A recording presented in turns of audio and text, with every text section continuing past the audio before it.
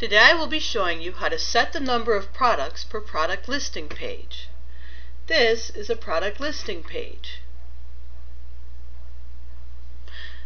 The template has a module added to list products in columns, which is much nicer than the default rows. The template you see here is called a list around it. If you'd like to use it, go to our website and download it for free. Step 1 is to log into your ZenCard admin.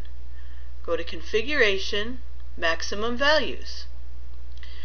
Click on Products Listing, Number per Page.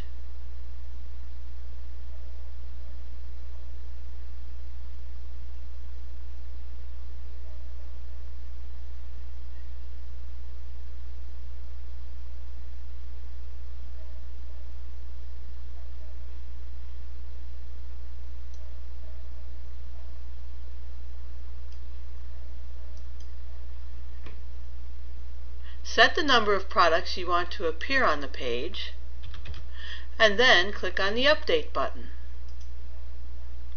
Navigate to your storefront and hit refresh to see the change.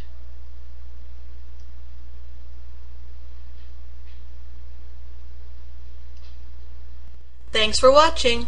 Contact us for all your web design projects, large or small. And be sure to subscribe to our channel to be the first to know about all of our new Easy Help video tutorials. Until next time, bye-bye.